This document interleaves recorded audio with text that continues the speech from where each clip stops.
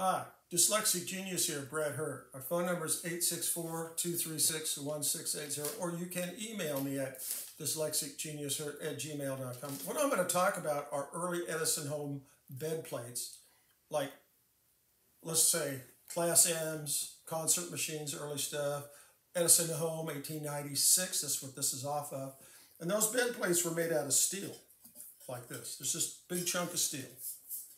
When Edison made these, they used a punch press, which means they set this in a machine and it went kaboom, and then they chamfered a few holes and did a few things. But when they punch press them, it leaves a burr. Like when you drill a hole, you get this burr out. And when you paint, this is really minute, the burr. When you put paint on, the paint rolls off the burr and builds up around the hole you're going to paint. So you have to have this smooth. And the way I do that is I use a file when I was doing in here for the belt drive and other parts. If you have a big one, you can come in gently. Or I use my no-go deburrer tool with a 60-degree end in it. And you can just come in here with a no-go. No-ga. No-ga, like that. And it does that, and now the burr's gone. So when I paint, it leaves a little, it smooths out the burr. That's what it's called, a deburring tool. And I can show you, because I did this on purpose on the bottom, because I still have to do a couple of more coats. And you can see here. This is the bottom of the bed plate? This is the bottom of the bed plate.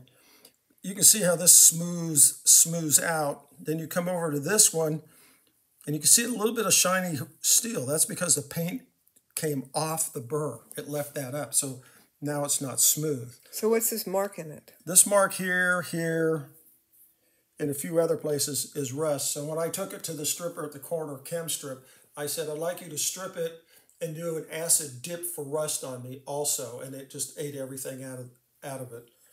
So when you get to the top of it, now you're seeing the reflection from the paint.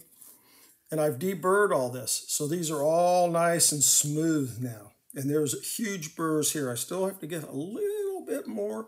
How'd you get those burrs off? I get the burrs up here with a file. And I will gently come in here like that and file that down. Or maybe I'll use a jeweler's file or a really small file. And before I sprayed, I took my orbital sander here with 320 grit, because this is like working on a big giant truck body and you want to smooth it out. And it'll get a few of the rust lines out of the bed plate. So I ran that over with 320 and then polished it out and cleaned it before I gave the first shot of the black on it. When I'm done, then I'll have the little leaves to come out and the small line in gold. It'll look very nice. This is going on an 1896 Edison home. So you're going to pinstripe it? Yeah, I'll pinstripe everything and do all this. You know, this is a lot of fun, but I'm just pointing out what needs to be done in prep to do a bed plate like this. And that's my tip for the day.